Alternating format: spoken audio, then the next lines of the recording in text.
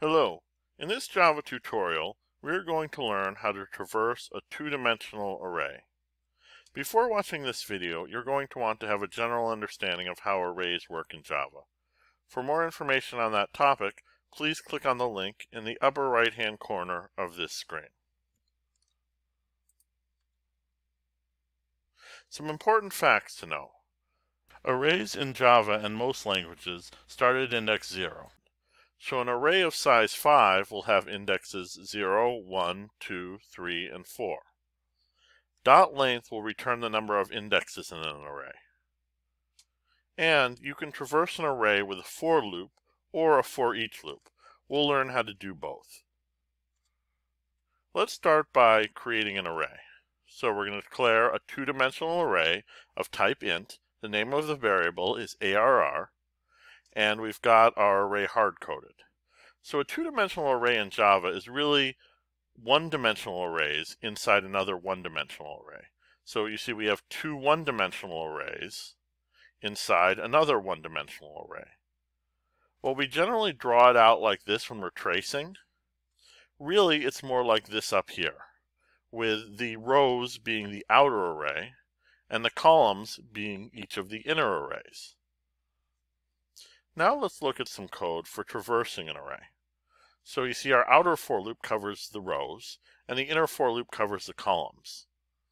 In Java, we say 2D arrays are row major. That means the first number will tell the row we want, or instead of the row, you can think of it as the outer array. And the second number will tell us the column we want, or if you're visualizing like this, what index on the inner array. We'll start by declaring int r equals 0, placing that on the stack. We'll continue as long as r is less than arr.length. So if we take a 2D array like arr and say .length, since 2D arrays in Java are row major, this is going to tell us the number of rows, or in this visualization, the number of indexes in the outer array. Right now, r is less than the number of rows, because r is 0 and there's 2 rows. So we're going to continue. Now we declare c, and we set it equal to 0. R and c are often variables we use for row and column. Next, we're going to check, is c less than arr index 0.length? So let's talk about exactly what this means. So we're taking out the 1D internal array in index 0 of the outer array. We can also think of that as looking at row 0 in this visualization and counting how many columns in row 0. So there are 3 columns in row 0, so arr index 0.length is 3. So we're checking is c, which is 0, less than 3, which it is, so we continue. Now we're going to print out arr row 0, column 0. So row 0, column 0 is 2. And that goes to our output. Next, we get to the end of the for loop. So we increment c by 1. We go back up to the top of the loop. We see if c, which is right now 1, is less than the length of this inner array, and it is, so we continue. So now we print off row 0, column 1, which is 3, so we have it there in the output. Get to the end of the internal loop again, so we increment c to 2. Then we check again, is c, which is 2, less than the length of the inner array, 3, it is. So we print off row 0, column 2, which is row 0, column 0, 1, 2, which is 1, so that goes there. Next, we increment c by 1 to 3. We check, is 3 less than 3? It is not, so we terminate this inner loop. We continue on to this line of code, so we system out print line, which brings us down to the next line here on the console. So we get to the end of the outer loop, which means we increment r by 1, so now r equals 1. Now we check, is r, which is 1, less than arr.length. So if we just do a 2D array.length, it means we're counting the number of rows. So we can count it like this, 1, 2, or we can count it as the outer array in this visualization, which is also 1, 2. So 1 is less than 2, so we continue. We set C back to 0. We check, is 0 less than the length of this inner array? So 0 is less than 3.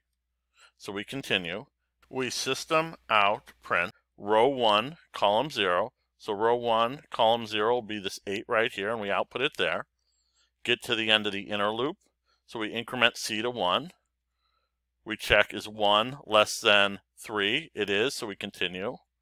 Now we output row 1, column 1. So row 1, column 1 is 5. Then we get to the end of the inner loop, increment C to 2.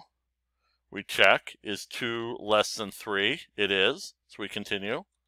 Then we system out print row 1, column 2. So row 1, column 2 is right here. 6, we output that 6. Get to the end of the inner loop, increment C to 3. We check, is 3 less than 3? It is not. So we terminate this inner loop. We system out print line again, so go down to the next line on the output. Get to the end of the outer loop, so we increment R to 2. We check, is 2 less than ARR.length, so the number of rows is 2, so 2 is not less than 2, so we terminate this outer loop, and then we're done with our code. Couple important things to know about tracing with for loops. First of all, you notice we do system out print here and system out print line. Print will just print on the same line, whereas print line will print on the line and then go to the next line afterwards. Also, using for loops, instead of just printing out what was in there, we could change the value in there. So we could say ARR RC equals some new value. So we could change the data inside this array using for loops.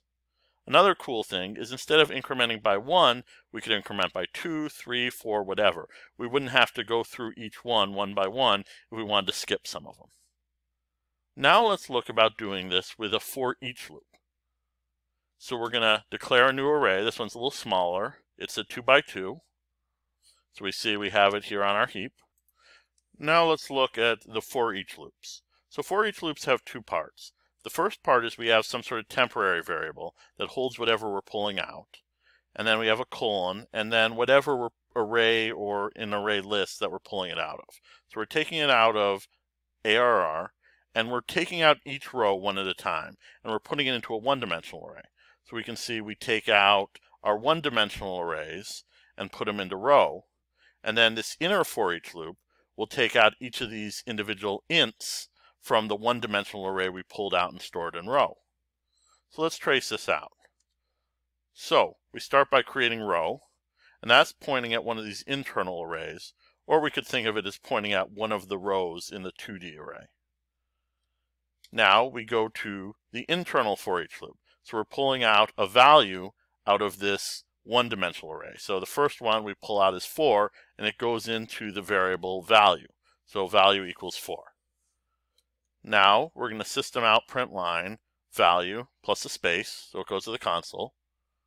Then we go back up to the top, we pull out the next value, which is 2, so that 2 goes into the value variable. Then we system out print line value and a space right down there. Now we've finished with all the values inside this 1D array. So this for each loop is going to terminate automatically. So now we go out here to system out print line, go down to the next row here. So we go back up to the top of the external for each loop and we pull out the next row, which is this row, or we can think about it as the internal 1D array. So row is pointing at this one. Then we pull out the first value out of the 1D array. So we pull out the 6, so value equals 6. Then we print out value down there. Then we go back to the top of the for each loop and pull out the next value inside the 1D array, which is 3. Then we print off 3, which goes down there. Then we're again done with this internal for each loop. So we print a new line, go down to the next line. Then we are done with the external for each loop because we've gotten both rows. Now let's talk about some limitations of for each loops.